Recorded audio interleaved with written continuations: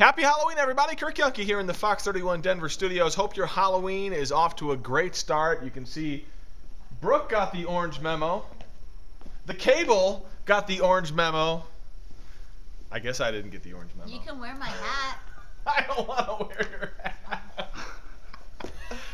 Hello. Hello, I'm a witch. Let's go over to Jen.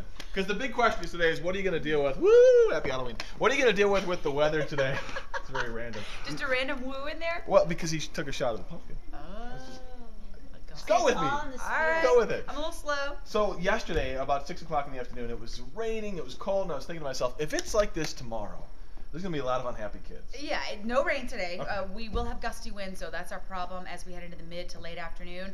6 o'clock, 7 o'clock, those winds will start dying down, but 50, 54, 55 degrees at 5 o'clock, dropping to around 44 by 8.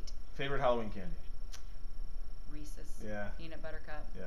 You better bring her some, Yuhnke. The Mary Jane candies that you said were gross. Those are gross. Tootsie Rolls. No, those are delicious. Who likes those? Me. Those little hard caramel things. So good. All right. They Well, if have I some get, sort of like I like tabby- Tootsie I Rolls may have too, to- and Rolos. I may have to go back to 1960 to get you some of Chocolate. those Mary Jane candies. But if we get any tomorrow or tonight, I'll bring them in for you. I think he just called us old. No, I'm just Yeah. saying I haven't seen those in like 20 years. I don't know if they still make them or not. Anyhow. Well, I'll hook you up. I'm mad at you. If my now. kids cry, I'll tell them Jenny B made me do it. Oh, who's Jenny B? She hates being called Jenny.